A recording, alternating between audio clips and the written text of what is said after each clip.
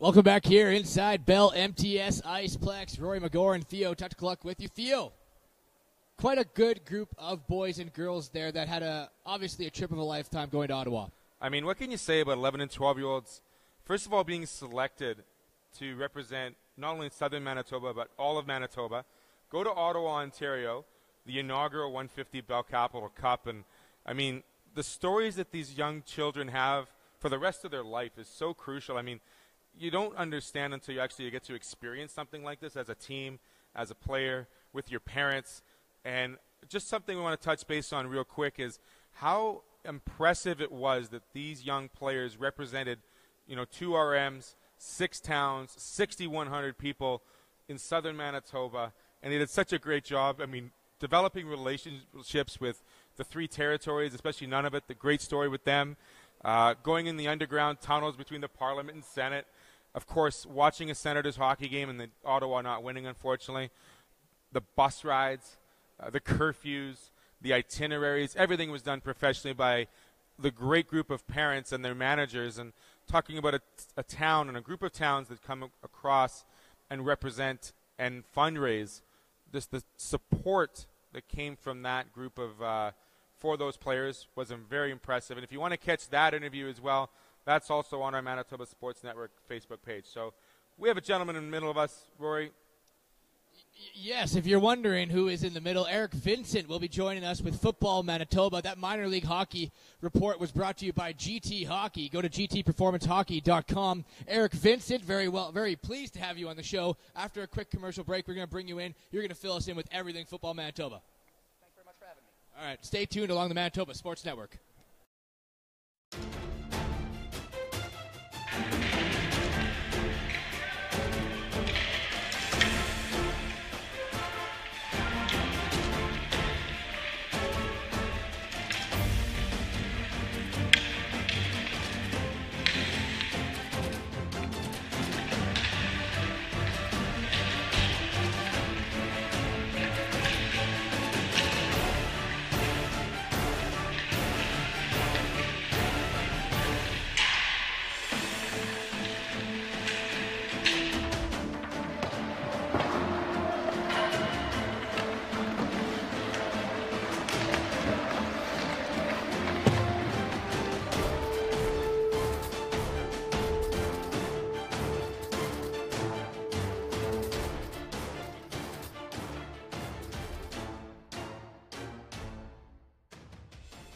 Hi, I'm Melanie from Melanie Bond and Athletic Therapy.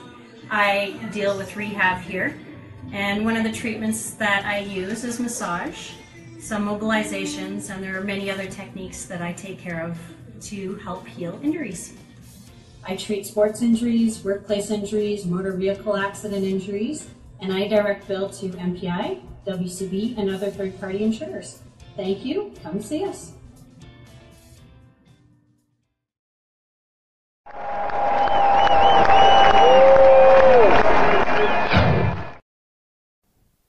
Welcome back here, Bell MTS Iceplex. Rory McGore and Theo Tutcluck. And, of course, in the middle, Eric Vincent, Football Manitoba. Eric, how's it going? Not too bad. How are you guys doing this morning? Honestly, fantastic. Wonderful Saturday. Great weather outside.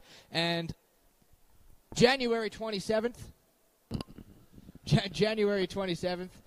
Never too early, never too late to talk about football, especially here in Manitoba. What most people don't kind of realize is football is really 12 months a year. We're really, really busy in the fall, but we've got a ton of wonderful programming going on both at the youth level as well as at our high-performance provincial team level right now. Well, you actually mentioned here Christmas breaks. Like you said, 12 months a year, even during the Christmas break, you guys ran 2 camps, a flag one and a tackle one. 200 kids came out to that. So throughout the Christmas break, we're really looking at an opportunity to develop our youth football players. Also, the parents are looking for some cheap babysitting during Christmas break, so that worked out really well on our part. Just after Christmas, on the 27th, 28th, and 29th of December, we held a flag football skills camp at the South Complex at the U of M. We had about 80 players show up.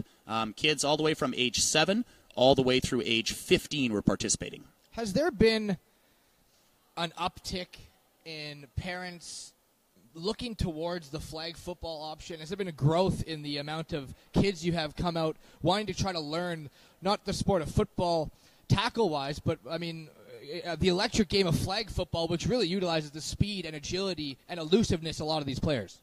So our Football Manitoba Spring Flag Football League is up to about 1,200 participants now.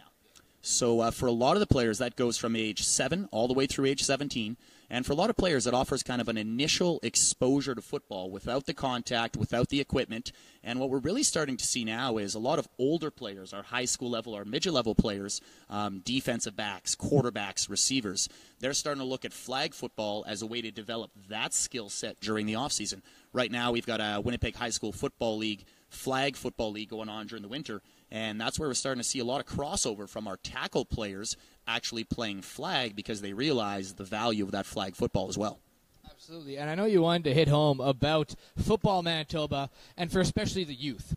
What can they accomplish by joining Football Manitoba, by football as a sport? And, I mean, the programs that you have now are second to none, really. I mean, so what is going on for the youth inside of Manitoba in terms of football? So especially in this year, last year I actually personally had the opportunity to go to Ottawa in March to receive a community leadership training. And this is really kind of top down from Football Canada.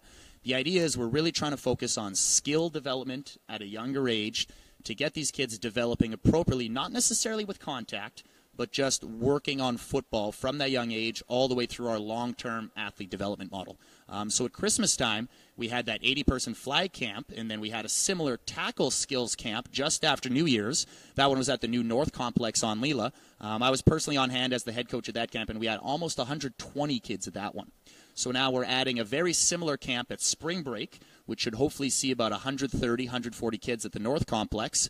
And then we're also about to kick off our high-performance program, which will see these kids come through that youth level and then slowly make their way into our U16 and U18 provincial team programs. We're not just talking about males here, because in February, you guys are starting out an all-girls league, which, to your knowledge, is the only one in Canada. So one of the big pushes from Football Canada right now is to create female-only streams of participation. At younger ages, it's okay for the girls to be playing co-ed, but ideally, if possible, we want to have every opportunity for girls to play football with girls. So for flag football, our spring league over the last couple of years hasn't actually had an all-girls division.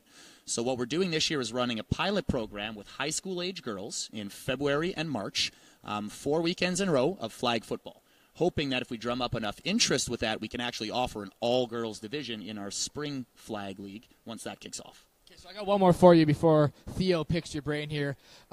Just talk about the International Bowl in Arlington, Texas. Just a great experience for a lot of these people.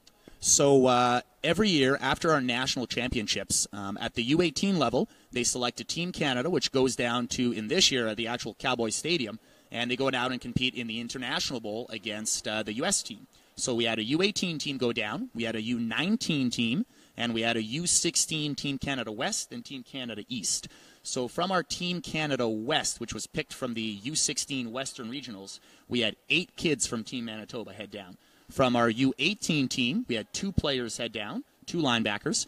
And then for the U19 team, which actually includes first-year CIS players, we had another 3 players go down, 2 of which play locally with our U of M Bisons, Shea Weeks and Cole Adamson from Oak Park were down there as well. And we also had Wellen Slater, who's a local high school product out of the St. John's Tigers. So Manitoba well represented. Absolutely. The boys had an absolute blast down there. And we also had 3 coaches that were down there. So our head coach from our U16 program, Coach Jeff Reddy, as well as his receiver coach, Drew Oleskowicz, they were down with the U16 program. And then Coach Donald Burrell, who was the head coach of our U18 team, he was down coaching the defensive backs and the special teams with the U18 squad. Beautiful. Theo? So, Eric, we're not going to dive back into the history, but we'll get right to the crux of the matter here. Starting young kids on football, we talked a lot about the flag. Tell us about this first down program that's coming into Winnipeg this upcoming year. So one of the programs that we're looking to run, and this came directly from Football Canada, in March when I was there, actually, there was a group of us from across the country that are actually working on developing the First Down program. So the First Down program is aimed at the U6 level as well as the U8 level. So what we're trying to do is get these young kids and really focus on developing fundamental movement skills, not just football, but let's run, let's throw, let's catch, let's kick. And then let's transfer those skills into the fundamental football skills. And then once they get old enough, we can start to add in the contact and look at the tackling and the blocking. But you're going to have a hard time tackling someone if you don't know how to run and you don't know how to hit anything. So really working on those fundamental skills at that young age. Let's get them physically literate, and then let's let them play flag football and tackle football. That sounds like great news. And when is this program going to be started running? How do people get registered into the U6, U8 program? So this spring, Football Manitoba is going to be running kind of the pilot program for First Down, where it's going to be initiated by Football Manitoba. We're going to be bringing in coaches from all of our different community clubs so they can get familiar with the programming, work together as coaches, and kind of figure out what that's going to look like at their individual clubs. The goal is that moving forward, our individual clubs, your Fort Garry Lions, your St. James Rods, your San Mateo Mustangs, your Falcons Football Club, they can start running kind of their own version of the First Down program with the coaches that have received the training with us. That sounds like great news. Now, we talked at the beginning about the importance and the growth in numbers with the flag football programs here in Winnipeg. Have you, as a group, and in being involved in Football Manitoba, how has, the contact aspect of the sport been gaining or getting more attention or not more attention based on the amount of injuries? And how is Football Manitoba coaching and helping the players understand the importance of proper hitting and the protocols and screening protocols to making sure that these players are able to return to play? So one of the big ones right now is about 5 or 6 years ago, Football Canada rolled out our Safe Contact program. So Safe Contact is our 8-hour certification course that coaches must take in order to coach football. I'm also employed by Football Manitoba as a learning facilitator, so I actually help teach the NCCP clinics. I facilitated approximately 12 Safe Contact clinics up to this point, and it's really split into two parts. We focus on concussion awareness. Don't want to scare anyone with the C word, but that's something. It is true. There are concussions in sport, but if you look at the data, the rates of incidence of concussions are not significantly higher in football than any other sport. What I think is what's happening is with these high-profile cases in the NHL, in the NFL that we're seeing in the news, we're just becoming more and more aware of it. So to us, it's just very important to us to get the point across that we're doing everything we can to make football as safe as possible for the youth. We're making sure that our coaches are trained so that the old attitude of maybe 20, 30 years ago, let's just go out there and hit each other, where now we're focusing on, well, how much contact do we need in practice? How do we safely teach our kids to hit properly, to block properly, so that we try and avoid these things as much as possible? Then we also work on, in the inevitable case that if there is a concussion, we're properly working those athletes through the return to play protocol, and we're never hurrying an athlete back into play. With, obviously, you mentioned, concussion, and it's become such, a global thing in the past 5-10 years. Where do you see flag football in the next 10 years? And is Football Manitoba really gearing up towards a big shift in what the parents put their maybe 6, 7, or 8-year-olds kids through? If it's now they want to play football, is it maybe now considered for them to go to flag instead of contact with the whole situation surrounding concussions? So one of the big shifts that we're kind of seeing, they're starting to track this data in the U.S. actually, and tackle football registration is down significantly in the States, but we're seeing a very large rise in flag football. I mean, for us at the end of the day, as long as kids are playing football, they're playing a team sport, they're working together, they're learning those lessons, more kids playing football is what we want. What we're really starting to see is we've also implemented, and this is based on the recommendations from Football Canada, we're going to be slowly moving our age groups up for next year. So previously in Manitoba, in our cruncher age group, our 7-year-olds would have already been playing tackle football. This year, we're going to move that up to a U10 age group, so 8 and 9-year-olds. So those 7-year-olds are just going to be playing flag. What we're really trying to focus on is at those younger age groups, developing the proper fundamental movement skills and physical literacy and getting them into flag football, getting them into that first down physical literacy program so that they're physically ready to play tackle football at those older ages. So we talked about the fundamentals on the field, and I think that's a great lead-in because, I've got a 5-year-old and he loves running around with a football. So, teaching him the fundamentals, the moving, the skills, the bob and weave, the spin, all that jazz, the elusiveness we got to. The fundamentals off the field, and well, just a quick lead-in to recently this past week, Mr. Vince McMahon got up on stage and decided to introduce the XFL season or part 2. What's your thoughts on maybe this whole XFL thing? And, do you think it'll fly more than a season? Well, last time it happened, it didn't last all that long. But if I've learned one thing, and I think there's kind of a disconnect that we're seeing at that professional sports level in the NFL as well, where people want to see big plays. They want to see big hits. There's a reason that the UFC exists. People want to see people doing exciting things, and the XFL can provide a product that is exciting and that people will watch. There might be a place for that.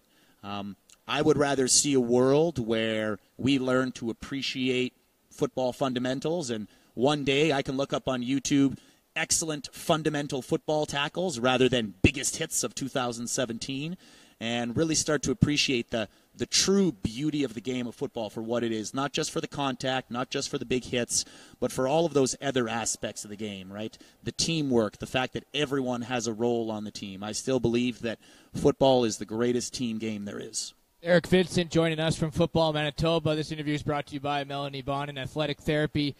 Eric, or Theo, you as well, before we let you go here and get on with your Saturday, anything that we missed here, or just anything that you want to throw out there on part of yourself, on part of Football Manitoba, that we haven't covered yet here today? One of the big ones I'd maybe like to look at is we've got our high-performance program coming up. So we've actually made some changes this year. Our high-performance program operates at the U16 and the U18 level. And some of the changes we made this year is we're going to be hosting our Phase 1 ID camp on April 14th and 15th. We're holding the entire camp over one single weekend, trying to get true representation from the entire province of Manitoba as much as possible. I mean, we alluded to earlier in our hockey report about some of those hotbeds of talent that we have all over the province. We've got phenomenal football players in Swan River, in Neepawa, in Brandon, in Souris, in Verdun, and trying to make sure that if you're a quality football player that deserves to be on this team, no matter where you live in our province, you can make it out to our selection process and you can be part of this team. So we're really excited that process is coming up, and we've actually got a bus of about 40 to 50 Thunder Bay athletes that register through Football Manitoba that are going to be coming to our first phase as well. So registration is going to be going live next week for our Phase 1 for our high-performance programs, and we're really excited about some of the things coming up with that team. Yeah, so registration next week. So like you mentioned, anyone from Neepawa, from Souris, who are talented in football, but just maybe haven't found that avenue to get into what you're talking about. Next week, registration starting, and the date's April 14th and 15th. 14th Phase and 1 15th. ID camp. Well, Theo? You know what, Eric? It's been great to understand and great to learn about the flag football program, especially what Football Manitoba is doing for the young athletes. I'm going to leave it with this. Next Sunday, Patriots, Eagles. Are you fly, Eagles, fly, or are you going to be putting a sixth ring on Tom Brady's finger? It sounds cliche, but I really just want to watch a good football game. I've watched too many Super Bowls where it's a blowout or one team chokes. As long as it's a 3-point game or a 2-point game with 3 minutes left in the game, I have a feeling that whatever team ends up with that ball with 2 minutes left in the fourth quarter, somebody's going to drive the field and get a Super Bowl MVP. Well, there you have it. Eric Vincent, the political answer that we didn't expect from No a guy prediction. that played defensive football his entire life. He's being a Falcon. I'm a National. Great to have you on the show, Eric. Thank you very much for joining us. Melanie Bond and Physiotherapy. We'll see you guys after a short break.